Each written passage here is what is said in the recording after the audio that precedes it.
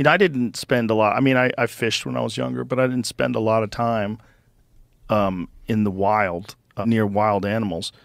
And I remember when you and I went on that first trip to Montana, the moment where I shot that buck, which was the first animal I've ever killed, and that moment where like I locked eyes on it, and we're in the wild, and you see this thing, and it was a totally unusual experience.